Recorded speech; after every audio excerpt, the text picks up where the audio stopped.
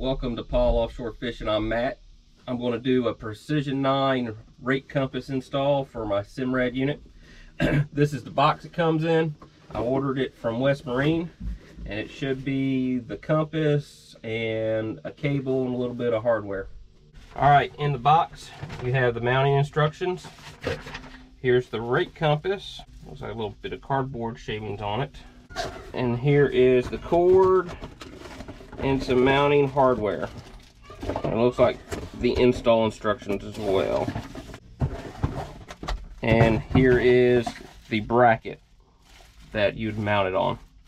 Alright, the reason why I'm in my console is I downloaded this app called Gemco, and it's called Gemeco,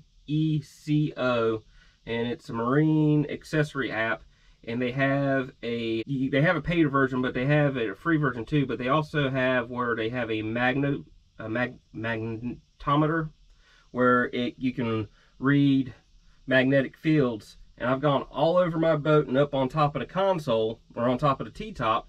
And the best place using it right here has been one of the best spots right here. And also it's along the pitch line or the roll line of the boat, so it's just pretty much center.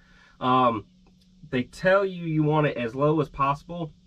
In my research, I've heard that there's one source said that sea hunt boats are putting them in their leaning post for their where their life wells are, but I don't have a fiberglass leaning post. So after several attempts in trying to get the get my magnetic fields correct, I decided to put it right here in the console. I went ahead and pre-drilled my screw holes, put my screws in, and mounted up. Now I'm going to go ahead and put the actual sensor in, and what my plan is to do, I'm going to go get some adhesive cable ties and basically route the NEMA cable down along the side of the console. On the bulkhead bracket, there is a notch. This bottom piece is slotted, so I went ahead and mounted it as what I appear to be as level to the boat as possible. Now when we calibrate it, it'll go ahead and should figure itself out, but when I get it in the water, how the boat sits in the water, I'm going to probably loosen this back up and play with it to get it tweak it to where I want it to be. Right now I'm on the trailer. My 0.1 antenna, and it took me a little bit to figure it out. I've gone ahead and routed the Precision 9 compass in, and I put it into that slot. And what I think I'm going to do is get those adhesive wire ties and put them along the bottom bulkhead here and come up along the edge. And I'll wind up on my cable back here where some of these other cables are. That'll be behind the cover for the console here.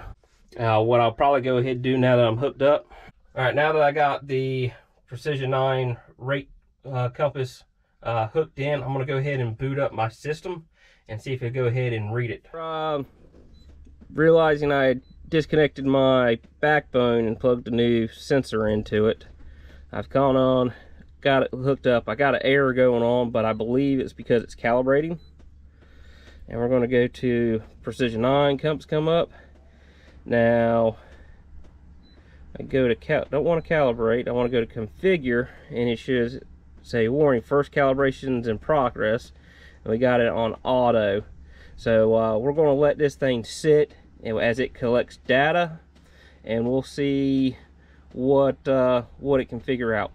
All right, it's been about 15 minutes and it's still giving me this warning, first calibration is in progress. So what I'm probably going to have to do this afternoon is go put the boat in the water and go ahead and do a manual calibration and see if it'll clear it out, and whether or not I got to be moving or whatnot to get this thing to clear out. So I'm going to tidy up my cables, put all my covers back on, and I'll be able to get you a video on how to calibrate this thing. And with that, I conclude this video on the install of Precision 9 compass.